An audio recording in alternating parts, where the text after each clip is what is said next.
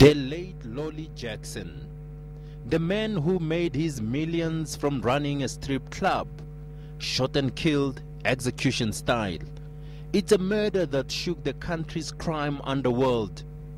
It also opened a can of worms, exposing alleged intricate dealings between top criminals and crime intelligence officers. And now that George Lucas has been arrested, police are hoping to tie up all the loose ends.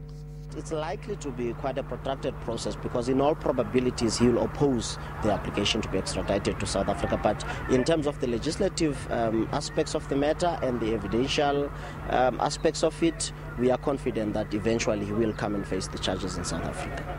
Earlier, Luka confessed to an intelligence officer that he'd murdered Jackson, then fled. His arrest may help police make sense of other top murders.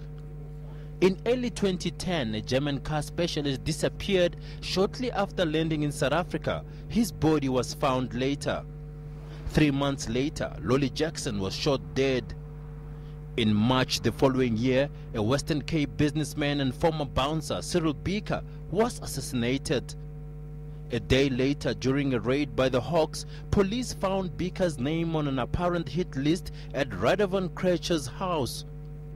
6 months later, Jackson's protege, Mark Andrews, was shot dead.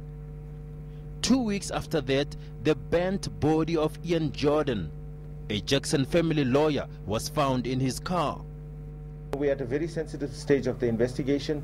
Not much can be said at this point in time as far as what his involvement is, and also if there were any other persons involved in the murder of Lolly Jackson.